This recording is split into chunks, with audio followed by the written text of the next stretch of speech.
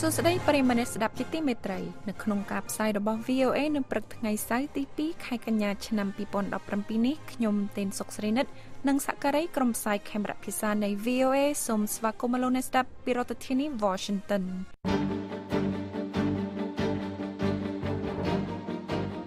ជាកិច្ចផ្ដើមលោកជឹងពូជីនសូមជូនដើមរឿងនៃព័ត៌មានសំខាន់ៗនៅព្រឹកនេះកិច្ចខិតខំប្រឹងប្រែងជួយសង្គ្រោះនិងស្ដារឡើងវិញពីព្យុះសង្គ្រាមហាវីបានបន្តធ្វើឡើងនៅរដ្ឋ Texas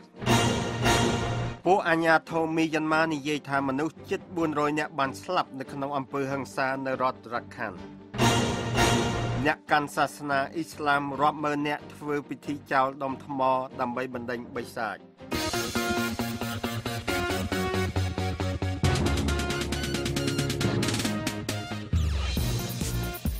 នៅក្នុងការផ្សាយរបស់យើងខ្ញុំជាបន្តបន្ទាប់ទៅនេះប្រិមិត្តនឹងបានស្ដាប់សេចក្តីរាយការណ៍អំពីទីក្រុង Houston បង្ហាញពីសាមគ្គីភាពតាមរយៈការជួយជនរងគ្រោះដោយសារតែព្យុះសង្គ្រាមតំបន់ត្រូពិចឈ្មោះ Harvey សេចក្តីរាយការណ៍អំពីប្រធានផ្នែកសិទ្ធិមនុស្សនៃអង្គការសហប្រជាជាតិថាលោកប្រធានាធិបតី Trump កំពុងវាយប្រហារសេរីភាពសារព័ត៌មាន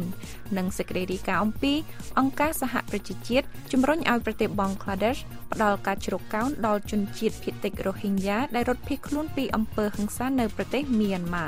សូមអរលោកអ្នកនាងរងចាំស្ដាប់សេចក្តីលម្អិតនៃសេចក្តីរាយការណ៍ទាំងនេះនៅក្រៅការផ្សាយព័ត៌មានអន្តរជាតិដោយលោកជឹងពូជីនសូមអញ្ជើញលោកពូជីនអរគុណ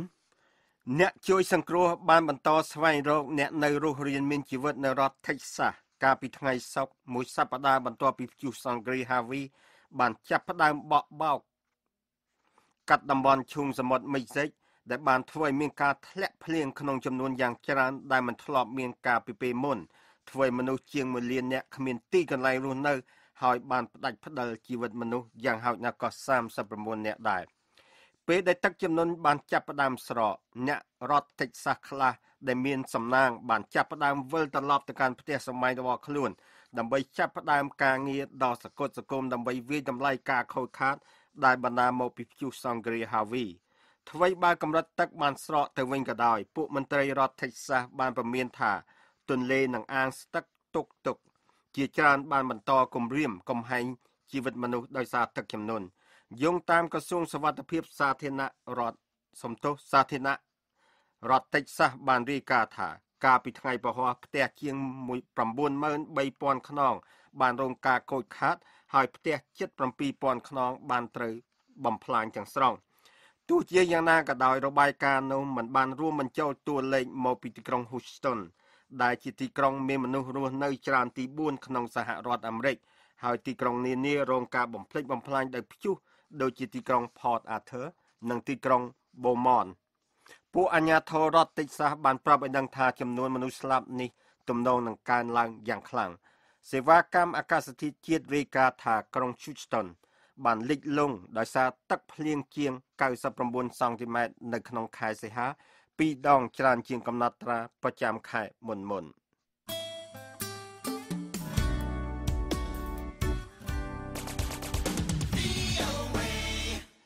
មនុស្សប្រហែល400នាក់បានស្លាប់នៅក្នុងអំពើហិង្សានៅក្នុងរដ្ឋ Rakhine នៃប្រទេសមីយ៉ាន់ម៉ាក្នុងរយៈពេលជាងមួយសប្តាហ៍កន្លងមកនេះ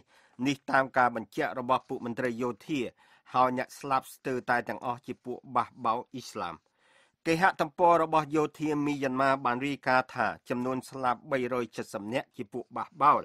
ហើយ29នាក់ទៀតជាប៉ូលីសឬជនស៊ីវិលទោះជាយ៉ាងណាក៏ដោយសមាជិករបស់សហគមន៍ជនជាតិភាគតិចរ៉ូហីញ៉ាកាន់សាសនាអ៊ីស្លាមបានរាយការណ៍ពីការវាយប្រហារទៅលើភូមិរបស់ពួកគេដែលបានធ្វើឲ្យមនុស្សជាច្រើនស្លាប់ហើយបានបង្ខំឲ្យមនុស្សរាប់ពាន់នាក់ភៀសខ្លួនអង្គការសហប្រជាជាតិបានប្រាប់ឲ្យដឹងថាមនុស្សយ៉ាងហោចណាស់ក៏38,000នាក់ដែរបានរត់គេចខ្លួនពីប្រទេសមីយ៉ាន់ម៉ាចូលទៅប្រទេសបង់ក្លាដេសភាគច្រើននៃមនុស្សទាំងនោះជាជនជាតិភាគតិចរ៉ូហីញ៉ាពួកមេដឹកនាំសហគមន៍នៅក្នុងប្រទេសបង់ក្លាដេសបានប្រាប់ VOA ថាអ្នកកាន់សាសនាហិណ្ឌូខ្លះក៏ជាជនជាតិភាគតិចនៅក្នុងប្រទេសមីយ៉ាន់ម៉ាដែរបានឆ្លងកាត់ព្រំដែនប្រពន្ធនៅក្នុងប្រទេសបង់ក្លាដេសបានប្រាប់ VOA ផ្សាយជាភាសាបង់ក្លាដេសថាមនុស្សរហូតដល់60,000នាក់បានឆ្លងកាត់ព្រំដែនក្នុងរយៈពេល8ថ្ងៃកន្លងមកនេះ បន្ថែមពីនេះទៀតមនុស្សរាប់ពាន់នាក់បានរត់គេចចេញពីភូមិរបស់ខ្លួនហើយបានស្វែងរកទីជម្រកនៅតាមវិហារព្រះពុទ្ធសាសនា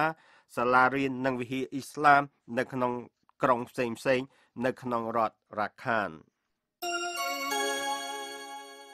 VOA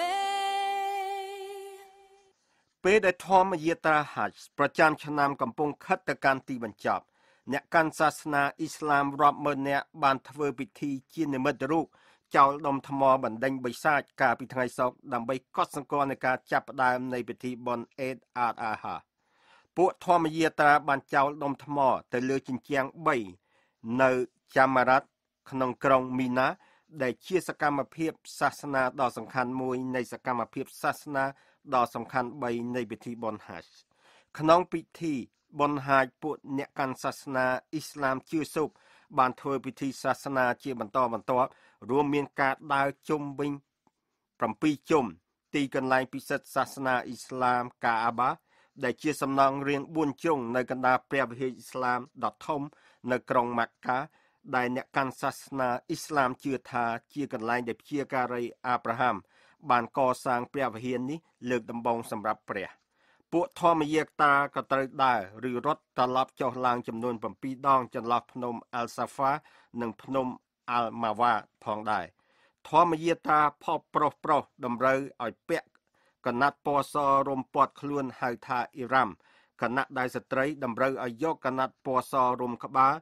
ដែលមិនគ្របពីលើដៃឬមុខទេធម្មយាត្រាជាសសរស្តម្ភមួយនៃសសរស្តម្ភ5របស់សាសនាអ៊ីស្លាម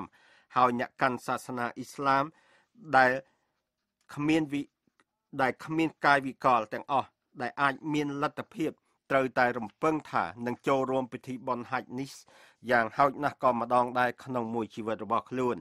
អ្នកកាន់សាសនាអ៊ីស្លាមប្រារព្ធពិធីបុណ្យអេដអាល់ហាដោយការលះបង់សត្វគោជៀមឬពពែក្នុងការរំលឹកដល់គោលបំណងរបស់ព្យាការីអាប់រ៉ាហាំដែលបានលះបង់កូនប្រុសរបស់ព្រះអង្គប្រទេសអារ៉ាប៊ីសាអូឌីតបានប្រាប់ឲ្យដឹងថាអ្នកកាន់សាសនាជាង2លាន3សែននាក់មកពីជុំវិញពិភពលោកបានចូលរួមពិធីបុណ្យហាច់ប្រចាំឆ្នាំនៅប្រទេសអារ៉ាប៊ីសាអូឌីតនេះ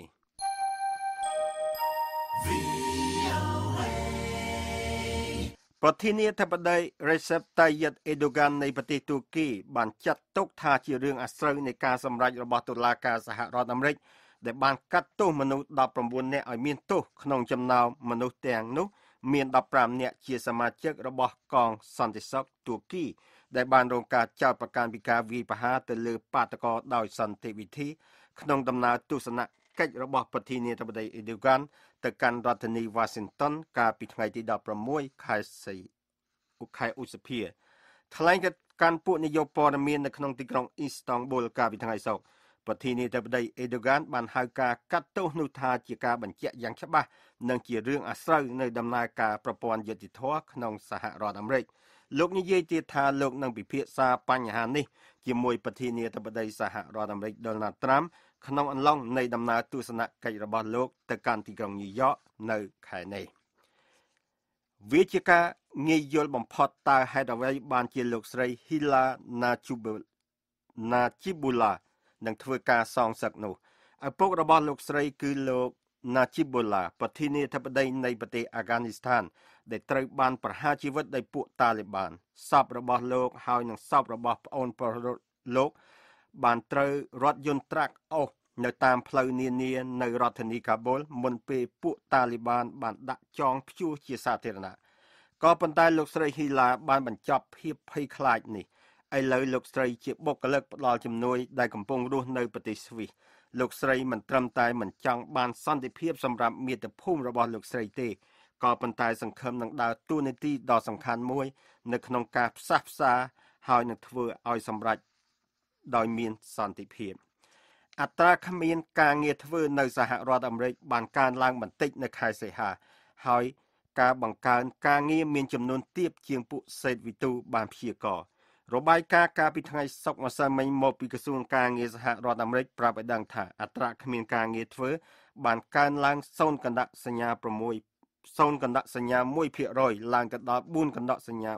4% ទូទាំងប្រទេស ទោះបីចំនួនអត់ការងារធ្វើកើនឡើងក៏ដោយចំនួននេះនៅទាបបំផុតនៅក្នុងរយៈពេលជិត16ឆ្នាំនេះសេដ្ឋកិច្ចទាំងមូលបានបង្កើតការងារទាំងអស់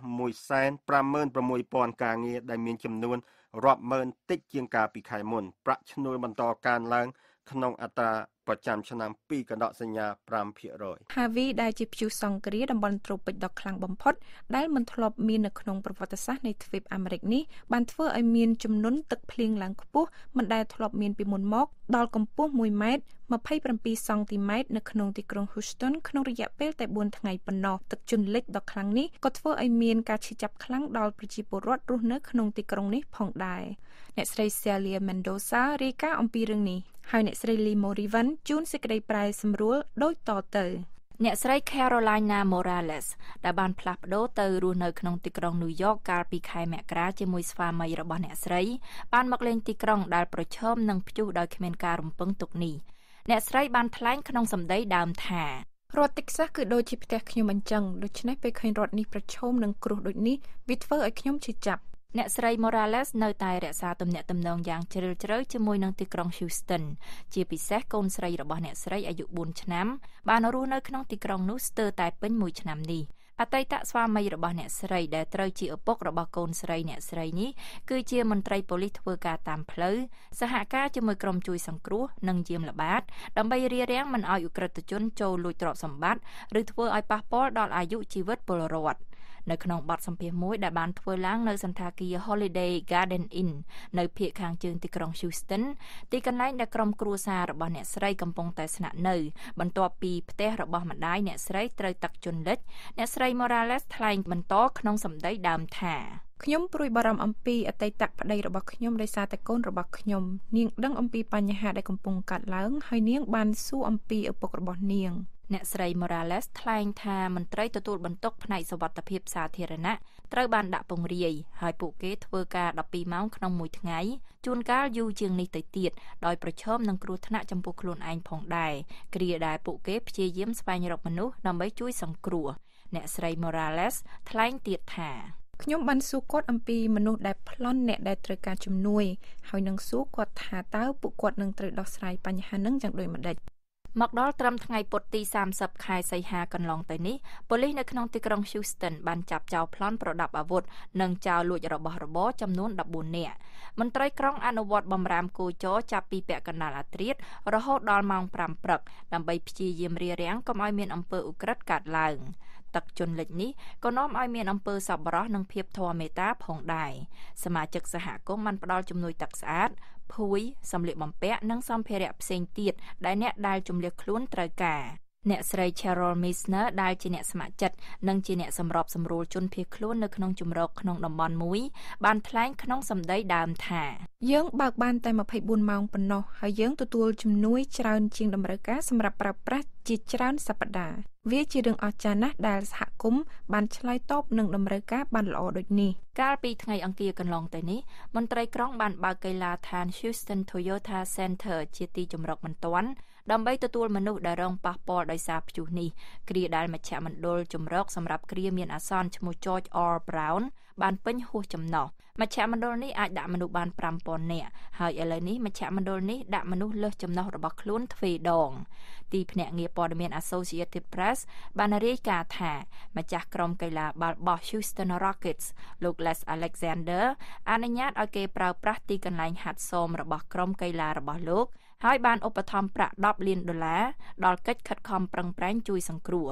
ការឆ្លើយតបរបស់សហគមន៍ពោពេញដោយសាមគ្គីភាពនេះធ្វើឲ្យនិស្សិត Lesbia Torres រំជួលចិត្តនាងបានស្ម័គ្រចិត្តធ្វើការនៅវិទ្យាល័យ Westfield High School ដែលឥឡូវនេះប្រែក្លាយទៅជាទីផ្ដល់ម្ហូបអាហារជាបណ្ដោះអាសន្នហើយក៏ជាទីដែលពលរដ្ឋអាចមកទទួលជំនួយផ្នែកពេទ្យនិងជាជម្រកសម្រាប់សត្វចិញ្ចឹមផងដែរសាលារៀននេះស្ថិតនៅក្នុងសង្កាត់ Harris ដែលមិនសូវមានសាជីវកម្មហើយដែលស្ថិតនៅភាគខាងជើងទីក្រុង Houston នាង Lesbia Torres ថ្លែងថានាងមើលឃើញថាការឆ្លើយតបរបស់អ្នកស្ម័គ្រចិត្តជាភស្តុតាងមួយបង្ហាញថាទីក្រុងរបស់នាងនឹងស្ដារឡើងវិញនាង Torres ថ្លែងក្នុងសម្ដីដើមថាទីក្រុង Houston នឹងងើបផុតពីគ្រោះនេះរដ្ឋ Texas ក៏អញ្ចឹងដែរយើងមិនមែនគ្រាន់តែធ្វើការងារបានអស្ចារ្យនៅក្នុងរដ្ឋដ៏ធំធេងនេះទេ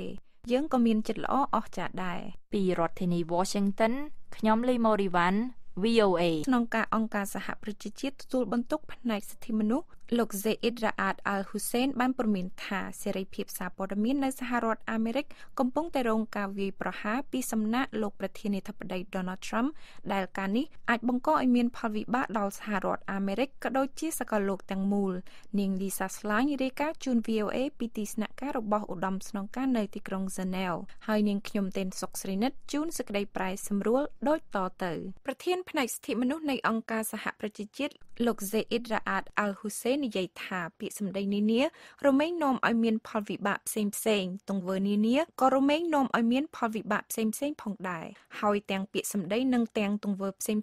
ត្រូវតែជ្រើសប្រើដោយឆ្លៀសវៃលោក Zeid បានបន្តថាការចាត់ទុករបស់លោកប្រធានាធិបតី Donald Trump ទៅលើបណ្ដាញសារព័ត៌មាននិងបណ្ដាញផ្សព្វផ្សាយដ៏គួរឲ្យគោរពនានាថាជាក្រុមភោភូតកុហកនិងក្រុមទុច្ចរិតបង្កផលប៉ះពាល់ខ្លាំងលោក Zeid និយាយថាការលើកឡើងដូចនេះពីសំណាក់លោកប្រធានាធិបតីទៅលើក្រុមអ្នកសារព័ត៌មានថាជាមនុស្សមិនស្មោះត្រង់ជាមនុស្សអាក្រក់និងជាអ្នកពំនាំព័ត៌មានមិនពិតអាចបង្កគ្រោះថ្នាក់ខ្លាំងលោកមានប្រសាសន៍ថាលោក Zeid លើកឡើងថាការនិយាយអាក្រក់ពីសារព័ត៌មានមានលក្ខណៈពឹសពុលដោយសារតែការនេះបង្កឲ្យមានផលវិបាកនៅកន្លែងដទៃទៀតលោកបន្តថាពាក្យសម្ដីរបស់លោកប្រធានាធិបតីអាមេរិកជះឥទ្ធិពលពីពេញពិភពលោកលោក Zeid បានកត់សម្គាល់ថាសេរីភាពសារព័ត៌មានគឺជាសសរគ្រឹះនៃរដ្ឋធម្មនុញ្ញអាមេរិកដោយបន្ថែមថាលោកមានការភ្ញាក់ផ្អើលដែលថាជាជាងការពារសិទ្ធិនេះសេរីភាពសារព័ត៌មាននាពេលបច្ចុប្បន្នត្រូវបានរងការវាយប្រហារពីសំណាក់ប្រធានាធិបតីអាមេរិកទៅវិញ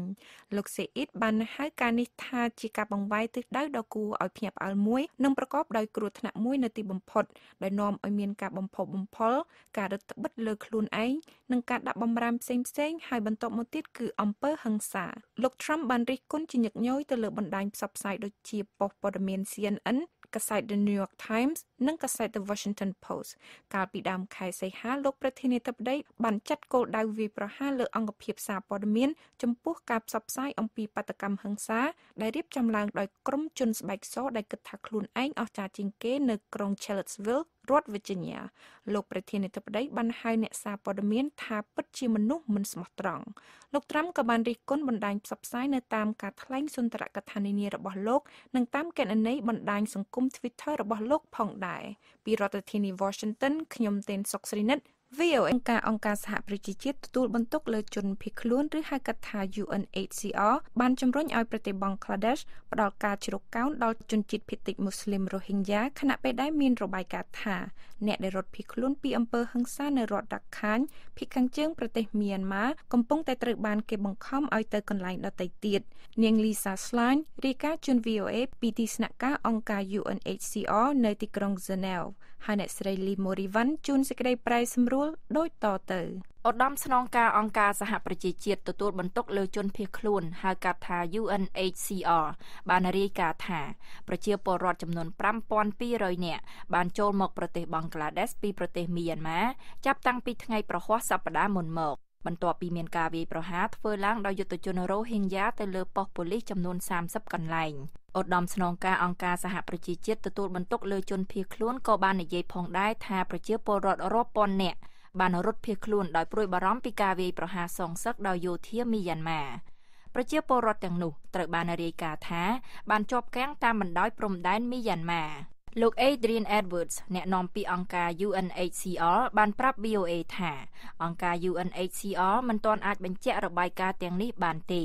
លោកនិយាយថាក្រុមជនភៀសខ្លួនកំពុងនៅតាមកន្លែងជាច្រើនតាមបណ្ដោយព្រំដែនហើយបុគ្គលិករបស់ទីភ្នាក់ងារមិនបាននៅគ្រប់ទីតាំងទាំងនោះទេលោក Edwards បានមានប្រសាសន៍ថាលោក Edwards បានលើកឡើងថាអង្គការ UNHCR មិនអាចបញ្ជាក់របាយការណ៍ដែលថាប្រជាពលរដ្ឋរាប់រយឬអាចដល់រាប់ពាន់នាក់ត្រូវបានសម្លាប់និងរងរបួសនៅរដ្ឋរាខាញនោះទេ លោកបាននិយាយថាជាការផ្ទុះអំពើហិង្សាអាក្រក់ជាងគេបំផុតមួយនៅរដ្ឋរាខាញ់ចាប់តាំងពីខែតុលាមកនៅពេលក្រុមយុទ្ធជនរ៉ូហីងយ៉ាបានសម្លាប់មន្ត្រីប៉ូលីស9នាក់ដែលការនេះបានបង្កឲ្យប្រជាពលរដ្ឋយ៉ាងច្រើនរត់ភៀសខ្លួនរបាយការណ៍នាពេលថ្មីៗនេះដោយអង្គការអន្តរជាតិទទួលបន្ទុកផ្នែកទេសន្តរប្រវេសន៍ក៏បានឲ្យដឹងដែរថាប្រជាពលរដ្ឋប្រមាណ 87,000 នាក់បានរត់ភៀសខ្លួនទៅប្រទេសបង់ក្លាដេសក្នុងរយៈពេល6ខែមកនេះសមាជិកសហគមន៍រ៉ូហីងយ៉ាមិនមានសិទ្ធិទទួលបានសញ្ជាតិនៅប្រទេសមីយ៉ាន់ម៉ាទេដោយសារតែច្បាប់ដ៏ចម្រូងចម្រាសមួយអនុម័តឡើងកាលពីឆ្នាំ1982ប្រទេសមីយ៉ាន់ម៉ាដែលមានប្រជាពលរដ្ឋភាគច្រើនកាន់សាសនាព្រះពុទ្ធបានប្រឈមនឹងការរិះគន់ចំពោះការប្រព្រឹត្តមិនគប្បីទៅលើសហគមន៍ជនជាតិភាគតិចរ៉ូហីងយ៉ាពីរដ្ឋធានី Washington ខ្ញុំលីម៉ូរីវ៉ាន់ VOA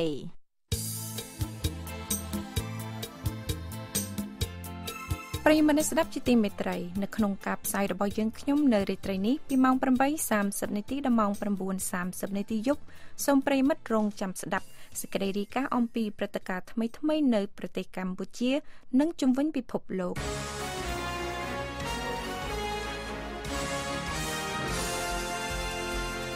តទៅនេះលោកជឹងពូជីនសូមជូនព័ត៌មានអន្តរជាតិសង្ខេបសូមអញ្ជើញលោកពូជីនអរគុណក្នុងរយៈពេល2ខែជាប់គ្នាចំនួនជនភៀសខ្លួនដែលមកដល់សហរដ្ឋអាមេរិកបានធ្លាក់ចុះក្នុងកម្រិតទាបបំផុតនៅក្នុងរយៈពេលជាង1ទសវត្សរ៍នេះទិន្នន័យរបស់ក្រសួងការបរទេសសហរដ្ឋអាមេរិកបង្ហាញថាជនភៀសខ្លួនចំនួន900នាក់បានមកដល់សហរដ្ឋអាមេរិកនៅក្នុងខែសីហាដោយប្រៀបធៀបទៅនឹងចំនួនមធ្យម6,955 នាក់ក្នុងខែនោះកាលពី10ឆ្នាំមុនពួកអ្នកប្រយុទ្ធដែលគាំទ្រដោយសហរដ្ឋអាមេរិកនៅក្នុងទីក្រុងរ៉ាកានិយាយថាពួកគេបានដណ្ដើមសង្កាត់ OCT ដែលជាសង្កាត់ចុងក្រោយបង្អស់ពីពួករដ្ឋអ៊ីស្លាម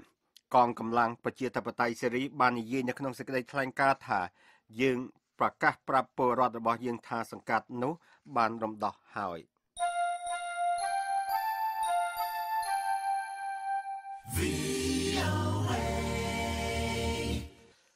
រដ្ឋាភិបាលសូម៉ាលីបានសុំឲ្យសហរដ្ឋអាមេរិកផ្ដល់ជំនួយខាងយោធាជាបន្ទាន់ពីព្រោះតែខ្លួននិយាយថាពួកជនសកម្មប្រយុទ្ធអាសាបាបកំពុងរៀបចំផែនការផ្គត់ផ្គង់សារធាតុអ៊ុយរ៉ាញ៉ូមដល់ប្រទេសអ៊ីរ៉ង់នៅក្នុងលិខិតមួយច្បាប់ផ្ញើទៅកាន់លោក Stephen Swart ឯកអគ្គរដ្ឋទូតសហរដ្ឋអាមេរិកប្រចាំនៅប្រទេសសូម៉ាលីលោក Yusuf Garaas Omar រដ្ឋមន្ត្រីការបរទេសសូម៉ាលីនិយាយថាក្រុមជនសកម្មប្រយុទ្ធបានកាន់កាប់កន្លែងដែលមានរ៉ែអ៊ុយរ៉ាញ៉ូមនៅក្នុងតំបន់ Galmudug ភាគកណ្ដាលនៃប្រទេសសូម៉ាលីហើយមានគោលបំណងដឹកជញ្ជូនរ៉ែអ៊ុយរ៉ាញ៉ូមនោះទៅកាន់ប្រទេសអ៊ីរ៉ង់លិខិតនោះបានប្រាប់ឲ្យដឹងទៀតថាការនេះបានបង្ហាញពីបញ្ហារីកកាន់តែធំឡើងរបស់សហគមន៍អន្តរជាតិលោក Robert Mueller អតីតនាយកការិយាល័យស៊ើបអង្កេតសហព័ន្ធ FBI និងជាស្មារតីពិសេសសម្រាប់ការស៊ើបអង្កេតការជៀតជ័យរបស់ប្រទេសរុស្ស៊ីនៅក្នុងការបោះឆ្នោតប្រធានាធិបតីសហរដ្ឋអាមេរិកឆ្នាំ2016បានទទួលលិខិតមួយច្បាប់ថាលោកប្រធានាធិបតីសហរដ្ឋអាមេរិក Donald Trump បានព្រៀងពីហេតុផលពីការបណ្ដេញលោក James Comey នាយក FBI ចេញពីតំណែងនេះតាមសេចក្តីរាយការណ៍របស់បណ្ដាញផ្សាយព័ត៌មានសហរដ្ឋអាមេរិកសេចក្តីរាយការណ៍របស់បណ្ដាញផ្សាយព័ត៌មាននោះបានប្រាប់ឲ្យដឹងថាលិខិតនោះបានព្រៀងមុនពេលបណ្ដេញលោក Comey នៅថ្ងៃទី9ខែឧសភាក៏ប៉ុន្តែលិខិតនោះមិនបានផ្ញើទៅឲ្យនាយក FBI រូបនោះទេ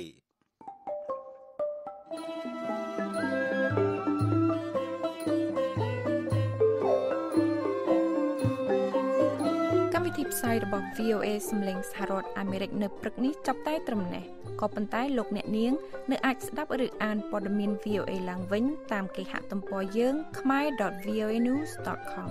ហើយនៅរាត្រីនេះសូមលោកអ្នកនាងរងចាំស្ដាប់ការផ្សាយបន្តផ្ទាល់របស់ VOA ពីម៉ោង 8:30 នាទីដល់ម៉ោង